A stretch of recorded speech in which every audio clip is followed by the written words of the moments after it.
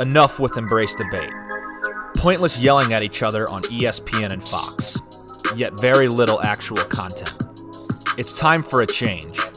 A voice from the fan, for the fan. The most compelling topics in sports, all covered here.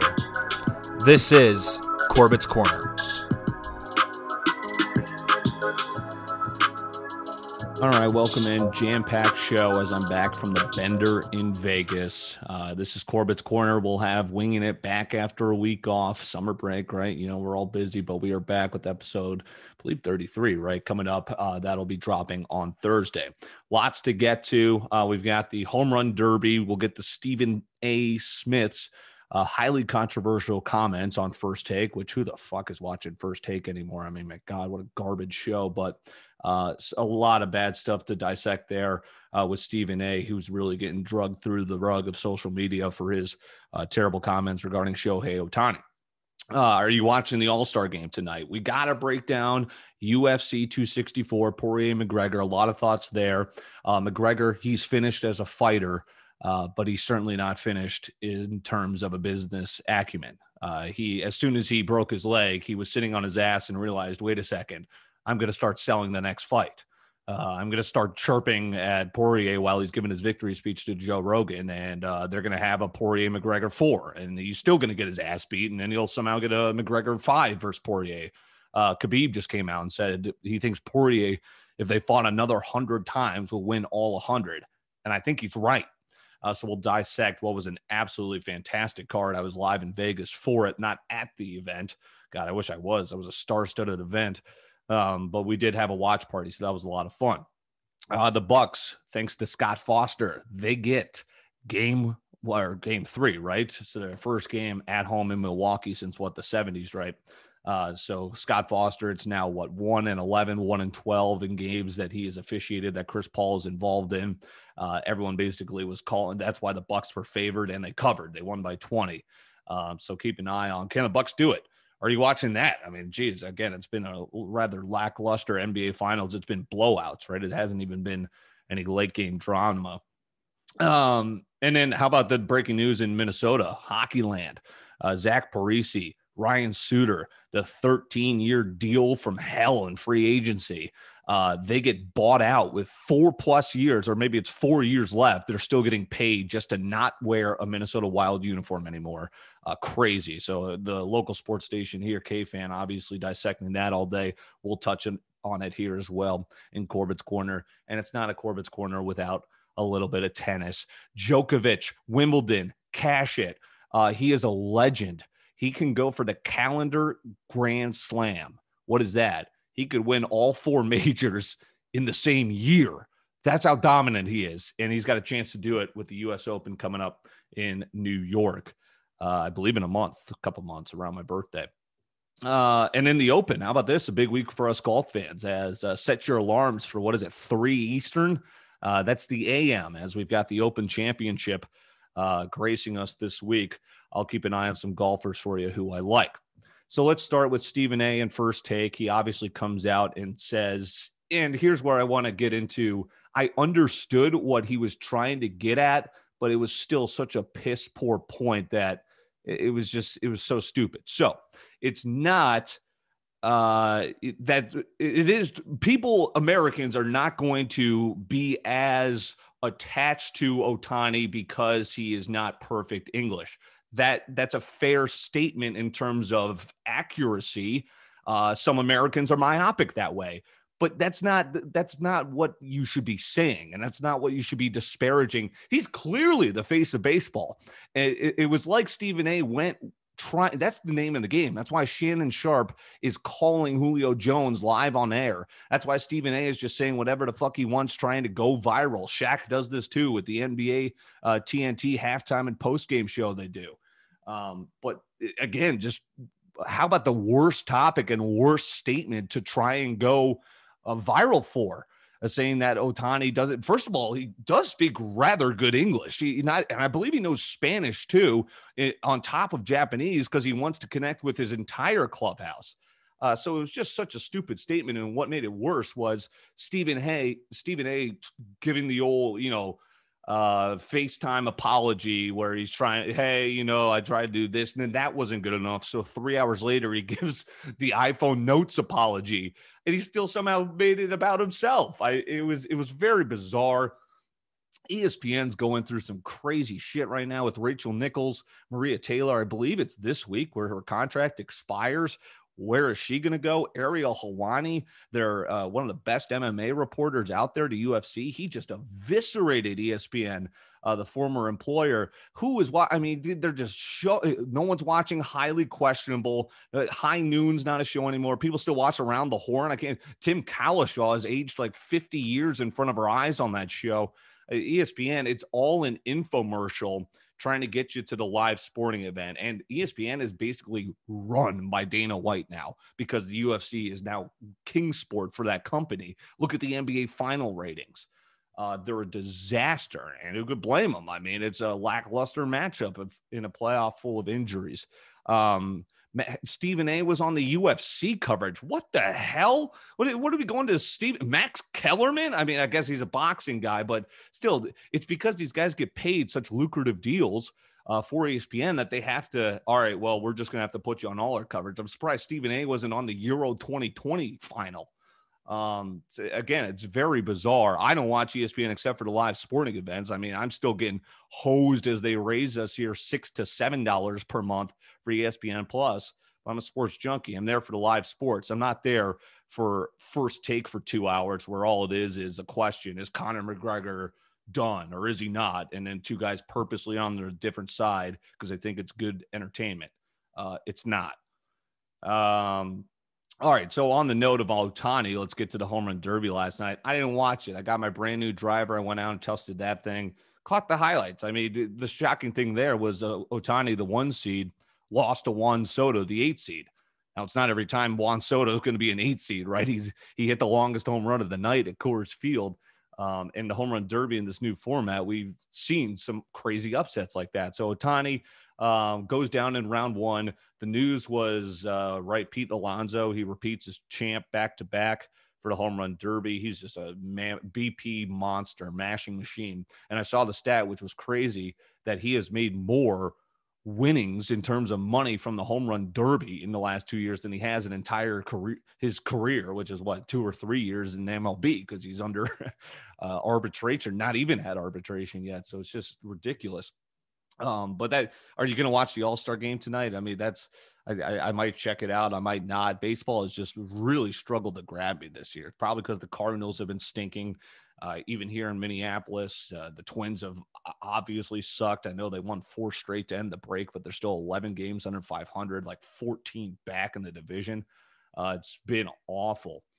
What was cool, and this is where baseball gets me. I'm not here for the Astros, the cheaters. But I was here. I mean, they clowned us, right? You got a great series with the Yankees and the Astros, 2 teams that have beef. And now the Astros are obviously the cheaters that are labeled, but the reason they are is because they were cheating too well. Everyone cheats in baseball. Did you just see the foreign substance scandal? It was like the entire league on the mound using some sort of substance to try and get their spin rate and velocity up and movement, control their pitches. But of course, there was the moment when the Astros in the disputed year, when they were banging on the trash can, when Altuve is caught on camera saying, "Don't rip my jersey off." And everyone's saying, wait a second, is it this elaborate that they have buzzers on their goddamn bodies, like for fastballs and off-speed pitches?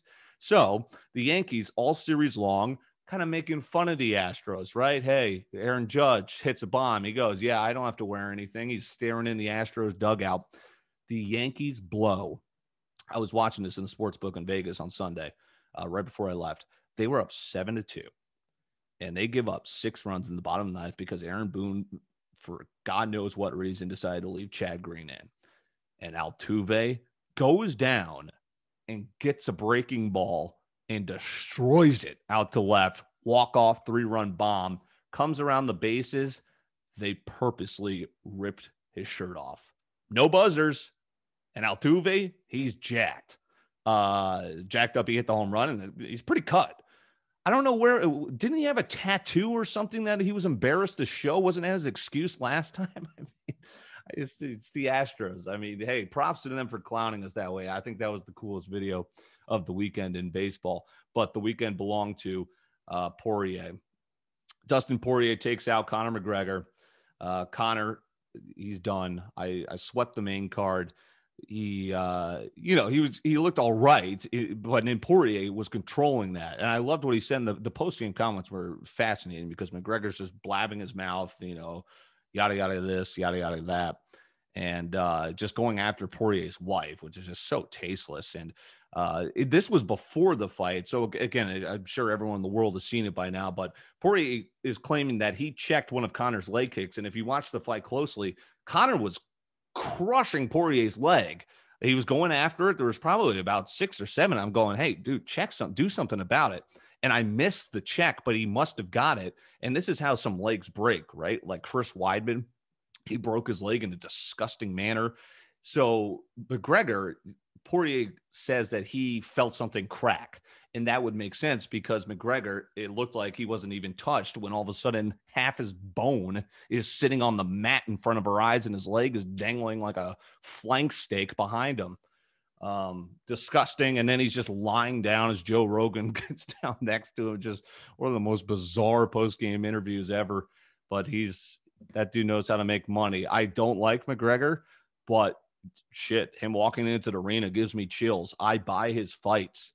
He is a showman, but I also like getting to see somebody knock his shit out. And I think that's what he's destined for. But hey, he's still making more money than all of us, right? So how about this? Sugar Sean O'Malley. This was the craziest fight I think I've ever seen. Sugar Sean O'Malley is like a 1-10 favorite. He's about to destroy this guy. It was the battle of purple hair versus green hair.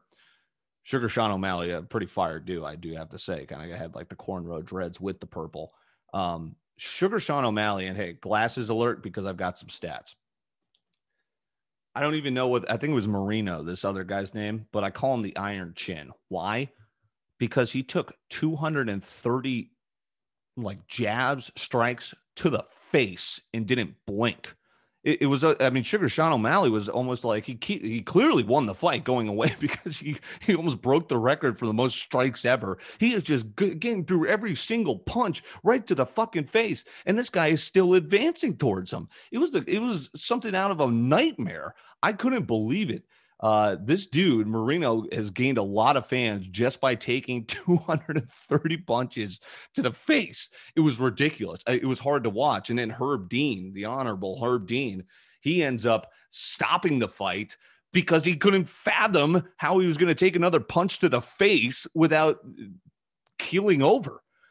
It was one of the worst stoppages we've ever seen. My God, there was 22 seconds left in the fight. And it's like, hey, if this dude's taking this many, he's still moving towards the other guy, maybe just let it go to the bell.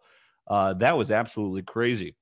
And then lastly, this was the funnest fight for me because Greg Hardy is the worst fighter of all time. He's 7-4 now as a professional fighter after he got ran out of the NFL, for being a D-bag domestic assault person, right? Convict, allegedly, I guess, but bad dude. And he's not good in the UFC. So it was fucking awesome to see Tai Tuivasa knock him out in less than 2 minutes. I mean, that was awesome. And that was the easiest lock of the night. Hardy is so bad. How the hell, if he gets another pay-per-view fight, that is just ridiculous. I mean, it is just terrible to see him on the card just wailing around. He's wailing around. He's not a fighter.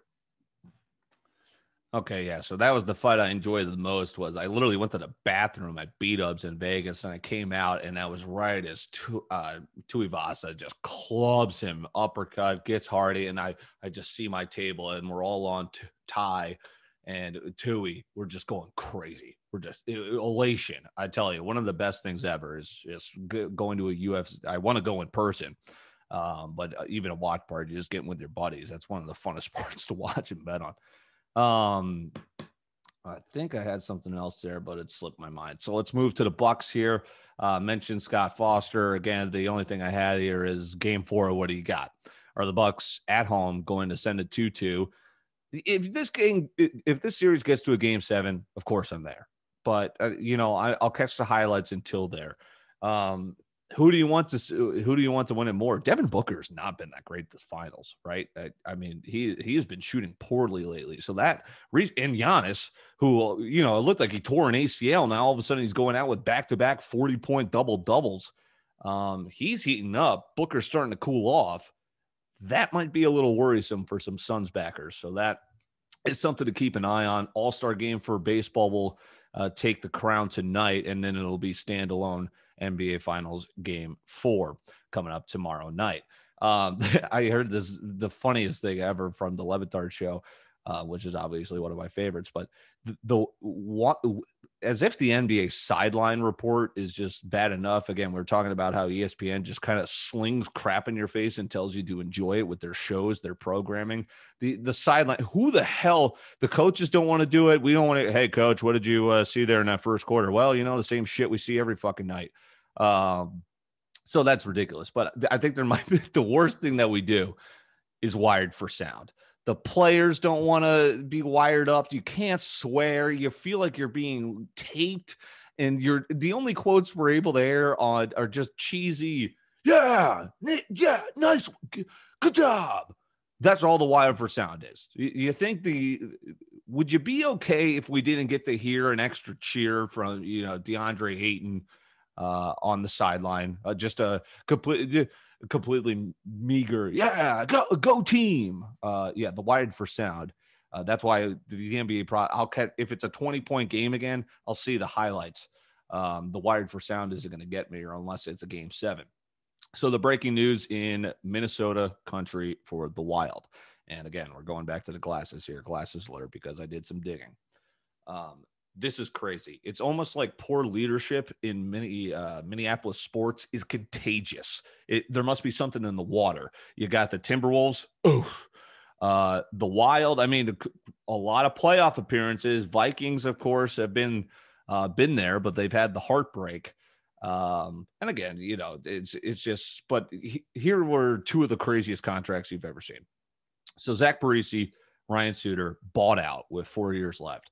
They both signed 13-year deals, $98 million. First of all, 13-year deal. What is this, baseball?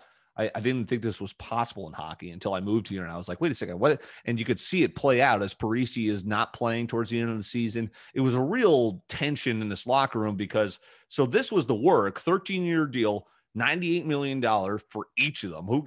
You signed two people for the same exact deal? It's crazy. So they went all in back in 2012, and this guy, Chuck Fletcher, he's at the helm.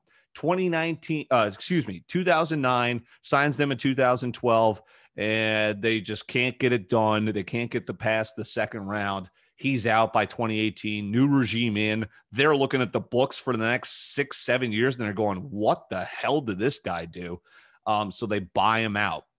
Now, a lot of people are going to tell you, a lot of Wild fans are going to tell you, oh, Parise, legend. I'm going to give it an unbiased opinion from looking out. You sign him 13 years, 98 mil. You buy him out after he's still got 4 years left. Something crazy left. The Wild never made it past the second round. I think they only got to the second round once. They made the playoffs consistently, but just fell short there. Zach Parise scored 30 goals only once in his 9-year career with the Minnesota Wild in a season. He did 5 times in 7 years prior with his first team, the New Jersey Devils. Bad contract. Didn't live up to it. Hero? Wild hero? You guys need some better ownership group and get some more heroes in there. Let's talk tennis. Speaking of real heroes, Novak Djokovic ties Nadal, Federer, 20th Grand Slam title. Berrettini takes the first set. Matteo Berrettini, almost a crazy day for Italy, right? They take the 2020 Euro. Berrettini takes the first set in a tiebreaker against Djokovic. I was asleep for that set, and I woke up in time to see Djokovic absolutely cruise 3 straight sets to the Wimbledon title on the grass. Chills. Djokovic, he's unbelievable, and tennis is just such a fun sport to watch. Is he going to go for the calendar Grand Slam with the U.S. Open? I say, why not? Federer, he's banged up. I know he made it a little bit of a run in Wimbledon, but he lost early. I think he got to the quarterfinals and he was outed there as a favorite. He just pulled out of the Olympics. He's clearly banged up. Age takes your toll on the body. Nadal skipped Wimbledon, I believe, to prepare for the Olympics and then the U.S. Open. What's his health? He just lost to Djokovic in the final in the French Open, his tournament. I gotta look. I wish I looked this up before I hit record, but I gotta think Djokovic is a lock for the U.S. Open. He is just on another planet right now, and that is coming up in the beginning of September, end of August. Coming up this week, it is the Open Championship. Jon Rahm is an odds-on favorite. He took the U.S. Open right in dramatic fashion. He's the number one golfer on the planet right now. DJ was kind of this unconsciously hot last year. Now it's Rahm's year, this new calendar year. Keep an eye on Jon Rahm. He's never won it before. I think 7+750 is obviously going to get you. He's not going to not be in the chase in the final day. At least I would hope so. Spieth, a former champion, playing great golf as he may or may not be back. Spieth may or may not be back. I think he has got some ripe odds for maybe a chance so is it even on Sunday? It's got to be early morning Sunday, right? But Louis Oosthuizen, former champ, he's always been in these majors, but then he's had some terrible shots in these final rounds. Is he going to be able to get back in the winner's circle? And then the last guy, Tyrrell Hatton, and then also Rory, a former champ. Keep an eye on him. Tyrrell Hatton, I always think he's one of these guys like Louis that shows up for these big tournaments, the Open Championship. I'm going to be locked into that all this week. Hope you're locked into Corbett's Corner. I'm Dylan Corbett. We'll get winging it back with the crew coming up. That'll drop on Thursday. So enjoy some clips from this. Enjoy the NBA Finals, the All-Star Game tonight, and the Open Championship this week. We'll talk to you later here on the Dylan Corbett Podcast Network.